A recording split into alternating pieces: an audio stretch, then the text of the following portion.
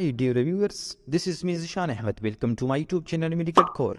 Today we will know about the causes of RBCs in urine and the clinical importance having RBCs in urine. So let's start it. First, what is the red blood cell?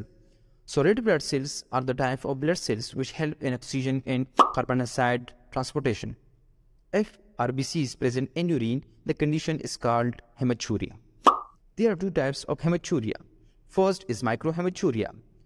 Microhematuria is the type in which the RBC present in urine only can see under a microscope.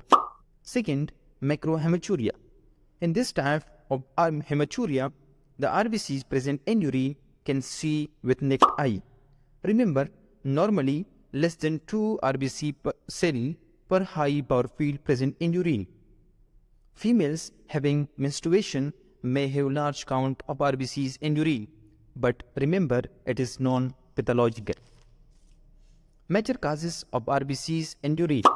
These include kidney stones, urinary bladder stones, kidney disease like nephritis and glomerulitis, different UTIs, urinary tract or kidney cancer, drugs e.g. aspirin, quinine, heparin, etc. Symptoms felt by the patient having high count of RBCs in urine.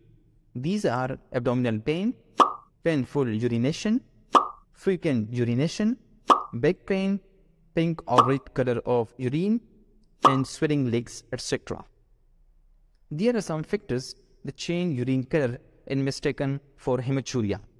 These are eating beets, eating berries, and certain medications like rifampicin, propofol, etc.